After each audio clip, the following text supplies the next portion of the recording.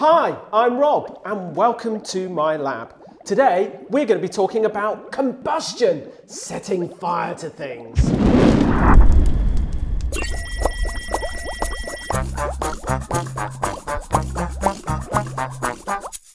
So how do we use it in Bloodhound?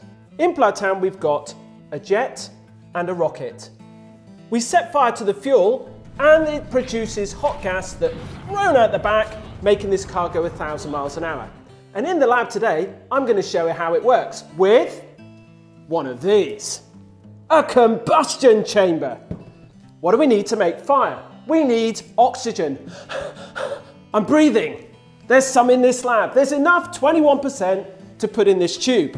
I've got some fuel. We're going to put some fuel in there. Smells brilliant. I'm going to put the lid on so it doesn't escape, and then I'm going to set fire to it. Are we ready? 1, 2, 3. I have to unlock the, and we go 3, 2, 1.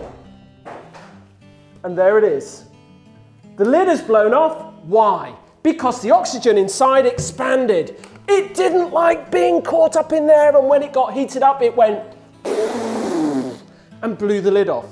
If this was on wheels, would it have moved? Yes, like that. Exactly the same as Bloodhound, but that's way more efficient than this one. Let's see that again in super slow motion.